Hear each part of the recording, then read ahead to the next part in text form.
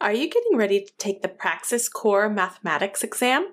That's test code 5733, which measures academic skills in mathematics, including the subtopic of number and quantity, which we'll cover today. Hi, my name is Morgan, and I am a Praxis coach with Study.com, and I've also been teaching math for over 8 years. Today, I'm here to help you out with some examples like you'll be seeing on the exam. Now, I want to mention that you'll have access to an on-screen 4-function calculator, which I highly recommend that you take advantage of. Let's get you feeling confident for test day. Ready? All right, let's look at this first question. Among the choices below, which operation of this algebraic expression would you evaluate first?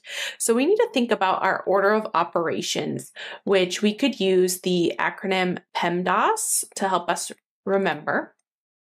So PEMDAS stands for parentheses, exponents, multiplication and division from left to right, and then addition and subtraction from left to right. So we need to make sure that if there's any parentheses, we start with that first, which there is. But within that parentheses, there's a lot going on. So we're going to start the order back over. So parentheses, there's no more like parentheses inside of parentheses. So the next thing that we would target are the exponents, which we do have an exponent right here.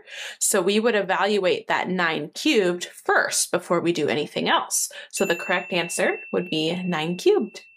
All right, this question says a particular classroom contains 16 boys and 20 girls. What is the ratio of boys to girls? So we want to make sure we pay close attention to this order. It's boys to girls. So in our ratio, we're going to expect it to be boys to girls like that. Luckily, this is written in the same way, boys to girls. So 16 boys to 20 girls.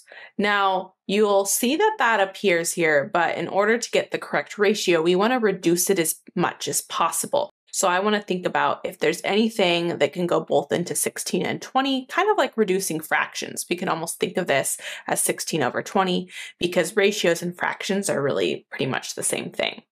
So, for example, I know that 4 goes both into 16 and 20, so I can divide both of these by 4, producing the reduced ratio 4 boys to 5 girls, or 4 to 5, which is our correct answer right here.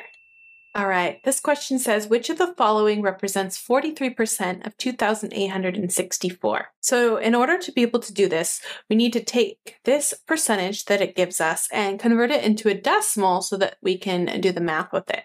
Because what this is really saying is it is 43 out of 100. That's what percent means.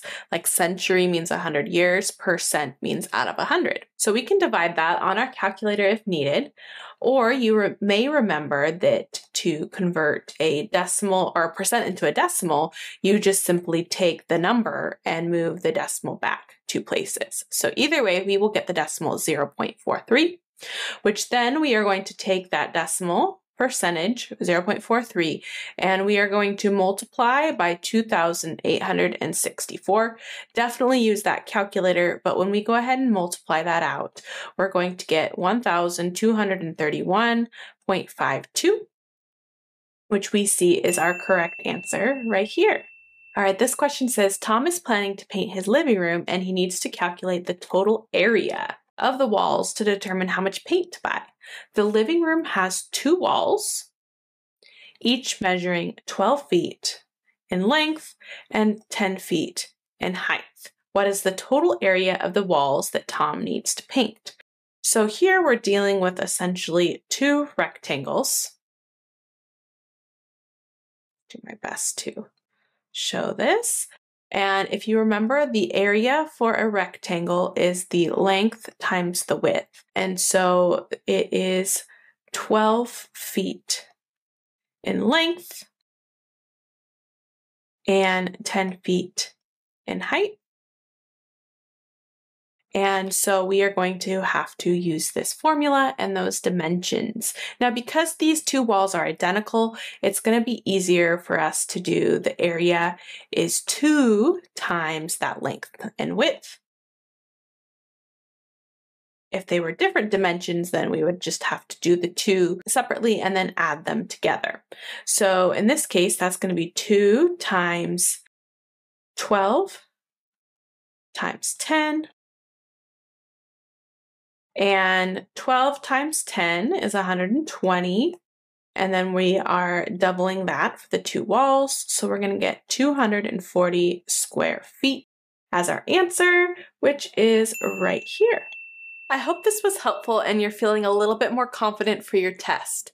If it was, be sure to like this video and subscribe to our channel for more helpful content.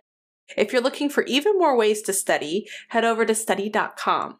As a member, you'll get access to short targeted video lessons, extra study materials, and hundreds of practice questions like the ones we just went over. Study well and good luck on your test!